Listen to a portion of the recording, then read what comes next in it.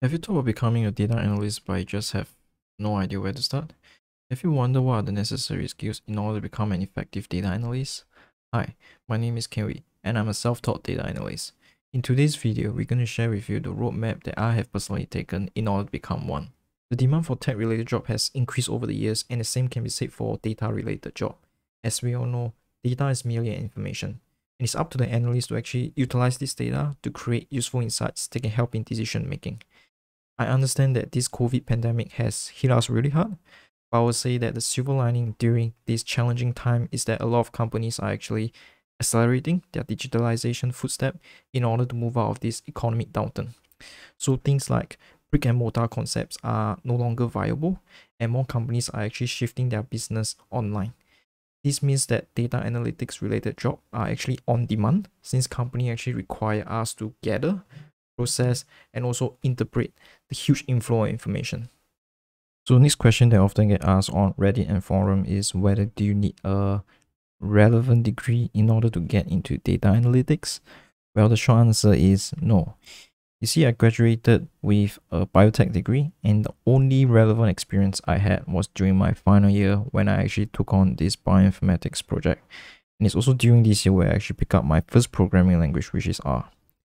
So here's the thing, unlike any science or engineering related job whereby you need to be in the physical lab or environment in order to get a good understanding or experience out of a skill, you can pretty much obtain that same level of experience with just a computer.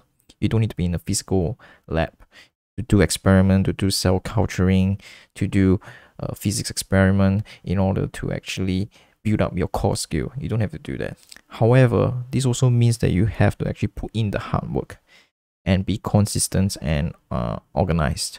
So what I mean is that you need to actually plan out a timetable. You need to dedicate an hour a day, for example, for learning.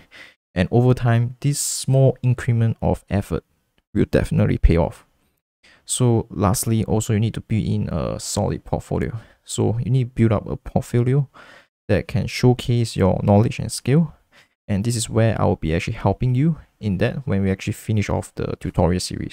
So for this channel, we won't be touching on Excel or any data visualization tools like Tableau or Power BI, mainly because we'll be primarily using R and Python for data manipulation and also for the creation of dashboards. So the main reason for that is because I believe R and Python are much suitable tool for handling large amount of data set.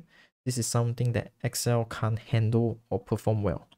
As for the data visualization tools like Power BI and Tableau, they actually require licensing fee, and the free version itself has a lot of restriction. But not to worry. So for our users, those that actually plan to learn R, we will be teaching you how to build dashboard using R Shiny dashboards. And as for Python users, we'll be mainly using Dash, Plotly, and also Flask for deployment. So the first series we will be covering will be SQL. So the first thing we will learn will be database design. So over here, I think that database design is extremely important because if you design a bad database, it's not like something you can change halfway through your project. So once you create that database, you can't change it anymore. That's why database design is actually quite important. So for database design, we'll be learning how to divide data into their respective tables. So how to establish relationships among these tables. As for data manipulation, we'll be learning the select query, create query, delete query, insert query, and also the update query. And I think a lot of tutorials out there fail to focus on is functions. I think functions are actually quite important, especially when we actually move on to the project session, where we will be actually we'll be calling functions for, let's say, left join or actually selecting a specific condition.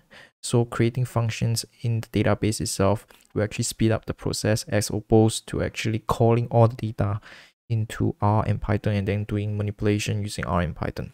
So moving on, we actually allow our users to pick between Python or R, as I'll be covering both languages in this channel. So if you're actually wondering which language should you choose, I will actually strongly suggest you pick up Python, mainly because it's a general purpose language. So what do I mean by that? I mean, you can actually use it as a server-side language. That's number one. Number two, you can use it for web development. And then number three, you can use it for software development. I would say R itself is actually quite restricted to just doing data analysis.